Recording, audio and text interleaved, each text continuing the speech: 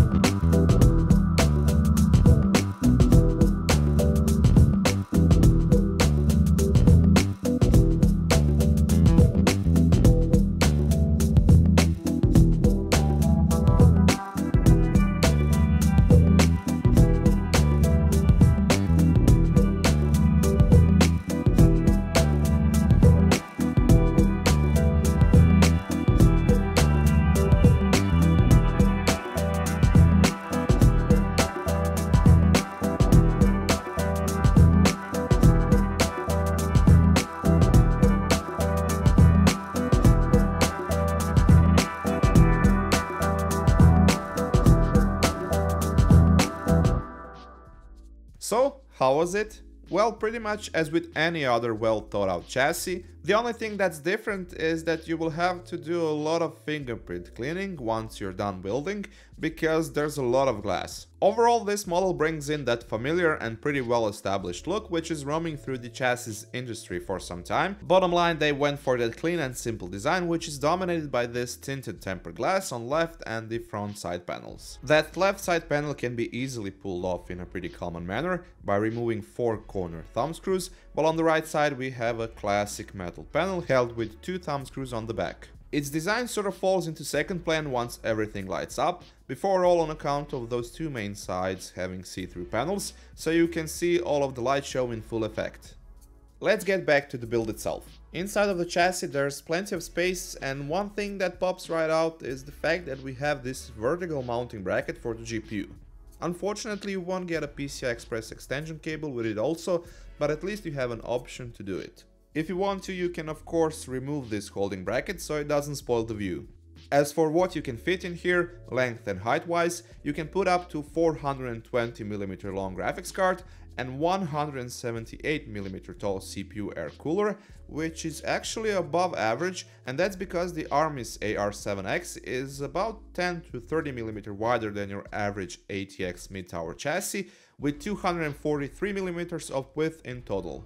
Around the motherboard tray you will find a total of 5 cutouts with rubber grommets for easier cable management, and as you can notice they look to be pretty small. It wasn't easy to pass a 24-pin ATX power cable through it, but thankfully there's plenty of them, especially around the right edge of the motherboard, so you won't have to jam a lot of cables through one cutout. On the right of it we have this honeycomb mesh style grill onto which you can put up to 3 SSD drives mounted horizontally, and you would probably want to if you have them, because those hexagon-like cutouts are pretty large and they're basically revealing any cables behind them, although the right side panel blends them in a bit once you put it back on.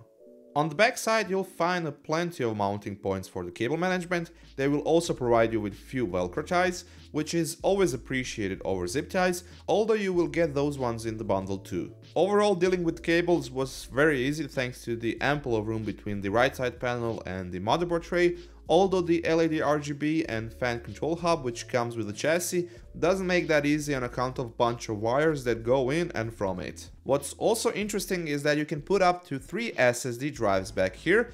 Each of them can be mounted onto 2 holes that go along the edge of the chassis frame, so they're sort of like dangling in the air.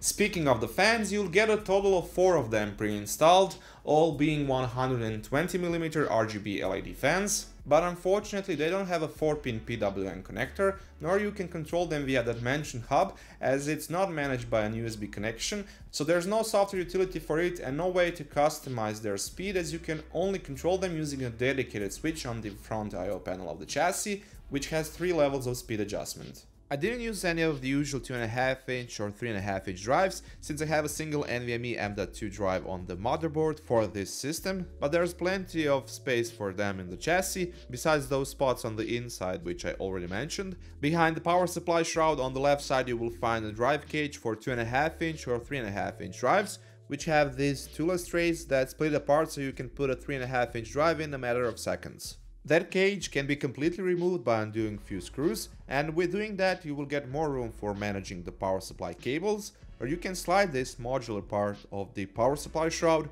even remove it completely if you plan to put a bigger radiator with a push-pull fan configuration on the front, or maybe even mount a reservoir. On the other hand, if you plan to keep it, you can even put an additional 3.5-inch or 2.5-inch drive on top of it. On the power supply end of that shroud you can install basically any modern power supply model. There's plenty of room for the cables, even if you want to tuck in some extra, while they put a pretty thick rubber for it to sit on. On the other side of that we have 4 plastic feet for the chassis, which have soft and grippy padding on them. In terms of what you can put in it when it comes to radiator and fan configuration, it's best described with this picture on their website. Bottom line, there's plenty of possibilities, from 120mm to up to 360mm setup choice. Of course, on each of those intake points you will get a dust filter, smaller ones on the side of the front panel for the intake fans, and a big magnet one on the top, and a smaller one on the back bottom for the power supply.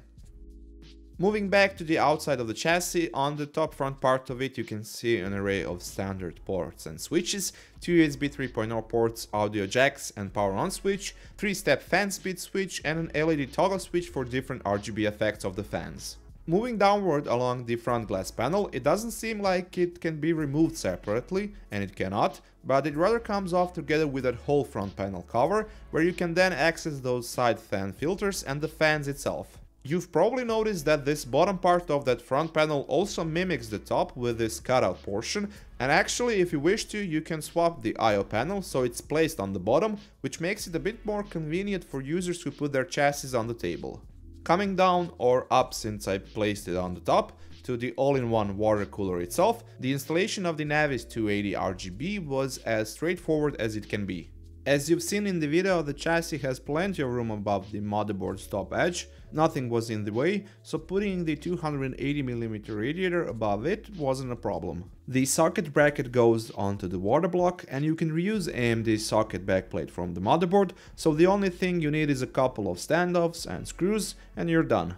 As for the performance, here you can see a few video shots showing CPU's idle, stock and overclock temperatures, and it seems like it wasn't an issue for it to cool off AMD's Ryzen 7 3700X. The idle temperature was pretty standard, anywhere in between 30 and 35 degrees Celsius, while the load stock temperature didn't surpass the 80 Celsius degrees mark, with the chassis fan speed being at low setting, which is actually pretty impressive. Overclocking the cores to 4.3 GHz and raising the voltage to 1.394 watts, the CPU temperature didn't went above 85 degrees Celsius, just with the occasional spike above it, which is much better to what I saw when I was comparing one of the top Noctua's and Be Quiet's Air CPU coolers. Feel free to watch that later on, I'll put a link in the right top corner of this video. The whole thing was really quiet at idle, even the pump, and that's coming from me, as I don't tend to prefer water coolers in general when it comes to their noise, just because it's hard to avoid those whining high-pitched noise which pumps can sometimes have,